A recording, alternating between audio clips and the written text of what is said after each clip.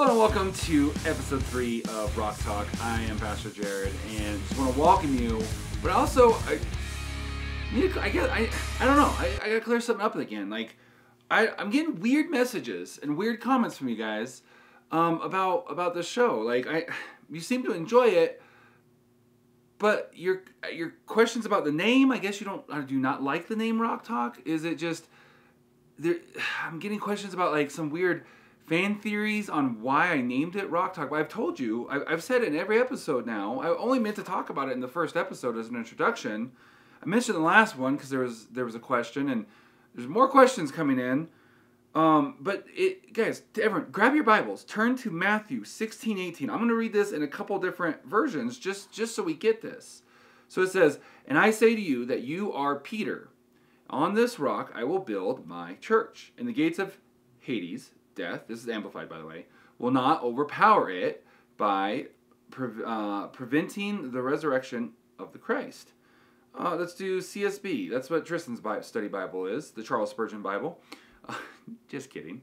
And I also say to you that you are Peter, and on this rock I will build my church, and the gates of Hades will not overpower it. Let's do one more. Let's find, so we've done ESV. Let's just keep going. Let's just see. Let's find a good one here. Just so you guys, here we go. Message. Here we go. This is a mouthful. Jesus came back. "God bless you, Simon, son of Jonah. You didn't get that answer out of books or from teachers. My Father in heaven, God himself, let you in on the secret of who I really am. And now I'm going to tell you who you are, or who you are, really are. You are Peter, a rock. This is the rock on which I will put together my church. A church so expansive with energy that not even the gates of hell will be able to keep it out." So clearly, we can see in that scripture that whole story there. And so I don't know why I'm getting other questions and things about like the name. So hopefully that puts it to rest, is that scripture there in Matthew, and why we name this daily devotion Rock Talk. So let's jump into episode 3, day 3 of Rock Talk. "So I say, I am grieved that the right hand of the Most High has changed. I will remember the Lord's works.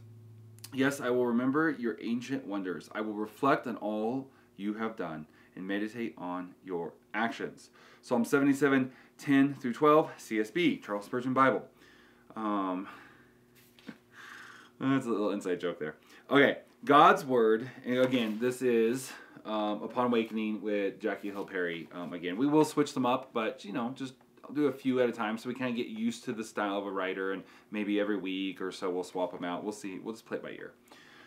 "God's Word and God's nature must inform your emotions. In saying this, I don't mean feelings are unnecessary, when in fact emotions are useful for many things.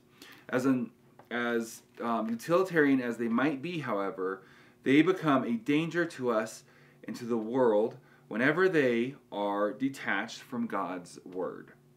For example, think of the 10 spies who looked at the giants in Canaan, felt fear and forgot God.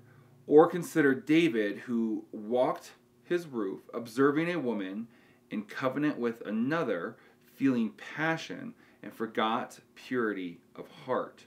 Or Peter, again, Rock Talk, Peter, who inhabited a garden, not only with his Lord, but also with the men into whose hands his Lord had been delivered, and his Lord was being taken. Peter felt a lot of things, maybe fear, maybe zeal. Either way, after a sword was raised, an ear was removed. Feeling what he felt, he forgot the kingdom. When emotions are given undeserved supremacy, they can lead us to respond to ourselves, others, or other circumstances in ways that reflect the emotion more than does their creator." That's good. At this point, I mean, that's bad, but that word is good. At this point, by singling out the negative influence emotions can have, one might see emotions as an enemy of faith. That too would be an irrational or even emotional way of seeing things. Emotions are good, For not only did our Lord make them, but he also has them.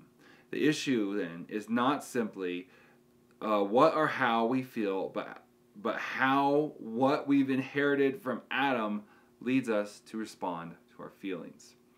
To say it another way, emotions aren't the problem, the flesh is.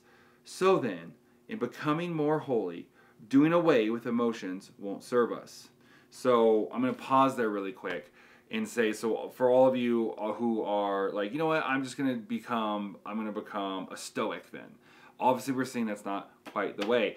I've been recently reading some teachings on Stoicism. I know there's a few guys in the church who we have conversations on teachings of like Epicurus and just different I don't know why Epicurus is the first one that came to mind. I don't even think he's one of the more, well, I mean, he's obviously is known. But anyways, the different teachings and whatnot. And there's some wisdom there, and there is some good stuff to glean there about control and self-control, but that doesn't mean we completely get rid of emotions as if they're a completely bad thing. After all, Jesus did create them. What will is that God-breathed word. I don't quite understand that. Let me read that one more time. Okay, I'm going to back up. In becoming more holy, doing away with emotions won't serve us. What will, there we go, is that God-breathed word, both written and living, written in every narrative, epistle, prophet, and psalm, and living in the enfleshed God of heaven, who after ascending to the glorious right hand together with his Father, sent the Spirit, who once hovered the waters, to not just hover over, but fully indwell the people for whom Christ died. These people will fill all kinds of ways, all of the time. But they can and must reflect God's nature when they do. Okay, so to wrap it up is we can feel these emotions. We just have, so this is the difference between the Stoics, and I'm sorry, Doug and others, like if I get this a little wrong, but the idea there is that rather than just having no emotion and trying to rid oneself of emotion, or tamp things down so tight that you don't respond to that. The idea here is to have our emotions, to feel our emotions, not to control them and push them down, but to be able to experience them and still live in accordance with what the Word says. All right, with that, I know that has been a bit of a challenge for us. Let's go ahead and pray. Lord, I just pray that you help each and every one of us to not go too far to the extreme where our current world, we go to the extreme of just running with whatever we feel. And our feelings become our gods and our direction for the day. And not to go all the way back into history and swing the pendulum too far the other way and just become non-emotional, and to think of our bodies and our flesh and our feelings as bad and wicked, something to separate ourselves from, but to be able to feel, have that balance, feel those emotions that we were born with, we were created with, but act on them in a godly, Christ-centered kingdom way. That when we aren't feeling good, instead of just responding poorly, we can see that as a check engine indicator and know that something is wrong and we need to figure out what it is and get back in alignment.